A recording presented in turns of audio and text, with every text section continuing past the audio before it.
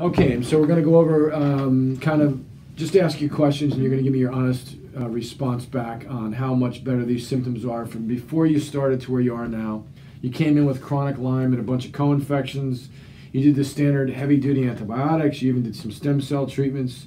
Mm-hmm. So lower GI, how much better is that on a scale of 1 to 10 compared to when you came in? 10 is 100%, 5 is 50%.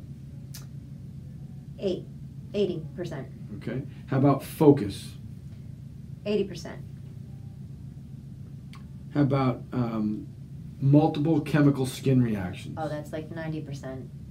My husband laughs because now I'll walk, if we go to Whole Foods or if I run into ShopRite to get something, I would totally avoid the detergent section because if I walk down the aisle, you would see hives on my face.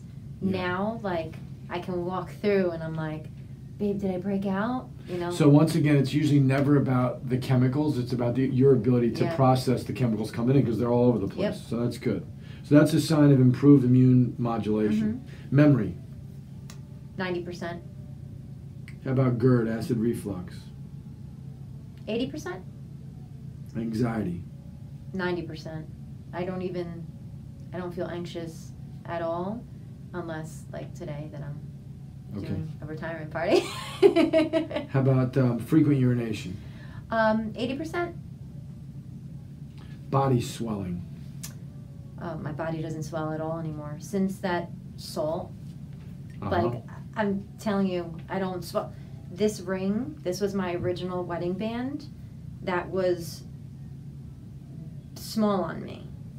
They actually had to put like little balls in there for it to tighten it up. Yeah. Okay. So my hands are not swelling at all. So what do you give it? What percent? 100%. Okay.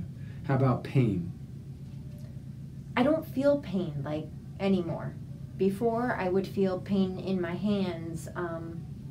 I would wake up and try to take a shower and have to go lay back down because my body was just in so much pain. I really don't feel pain anymore. And I have to tell you, I was here twice this week, and on the first, on Monday when I was here, I had pain in my neck, but I guess it was radiating to my head. Mm-hmm. But I'm taking care of my grandma right now, and she can't walk, so it's pulling her up. And my C2 and my toxic bone were out of line. Mm-hmm. By Tuesday, he did what he had to do. Tuesday, I was like 100%. So how much better is the pain overall? Oh, 100%. Okay. How about lightheaded? I still feel that every so often. I don't know. I'm eating every 2 hours, but yet I'm still feeling that. I was gonna actually talk to you about, like, in my mind, I'm like, maybe I'm becoming a diabetic. I don't know. That's something that we can do a me. blood pressure test, and I can tell you if there's something going on where we can help you support that. Is it any better at all? It is better. Before, I would feel it and I would immediately sweat. And I thought, like, maybe it's anxiety, but I would feel it just sitting in my office at work. That's the brain, the hypothalamus pituitary adrenal axis. So how much better would you say it is, though, if it's any better? 70%. Okay. And then we can figure out how to get that higher. How about energy on a scale of 1 to 10? 100%. I can stay up till 12 o'clock. I remember I emailed you maybe 3 months into my journey, mm-hmm. and I was like, oh my God, I stayed up past 10 because I do remember that. 8:30, I'd have to go to bed. Like I was telling Riham that if I woke up this morning, because she's like, what if you come at 6? I'm like, if I wake up at 6, I can't last till 11 o'clock at night. Okay. You know, so I still struggle with, I have to, well, not wake up at 6, be here for 6, which means I'd have to wake up at 3:30. So, okay. But, you know, I still struggle with certain things. Like I actually have to think about how many hours of sleep am I getting. But overall, it's 80% better. Good. How about shallow, rapid breathing?